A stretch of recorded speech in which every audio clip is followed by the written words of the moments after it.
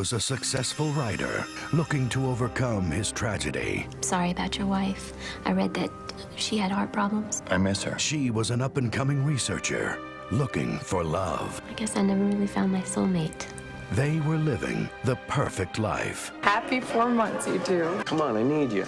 Now, I've worked with a lot of researchers before, but you're the best. Matt asked me to produce his radio show. They say a woman glows when she's pregnant. Oh my God, I'm so happy for you. But even the most perfect lives I mean, what do we really know about him anyway? I know that he moved here after his first wife died. can conceal a devastating past. What happened to her? She had a heart attack. Are you saying that your daughter didn't have a heart attack? That's right. Stop worrying.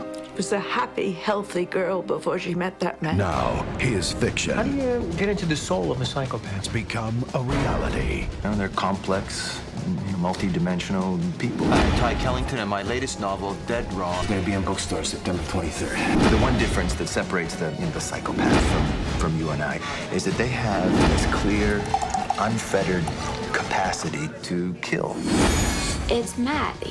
He was just brought into the emergency room. He's been attacked. I've had it. You're like your dysfunctional sister. She's on my computer all the time. She's coming on to me like You son of a bitch! Hey, calm down. He's lying. Pierre David presents What's going on here? He lied about his first wife. Do you know how she really died? Every time I eat, I feel sick. You're being very rude right now. Tracy Nelson, Bad wife. Michael Riley, Andrea Roth, and Thomas Calabro. I guess it's pretty clear you don't trust me anymore.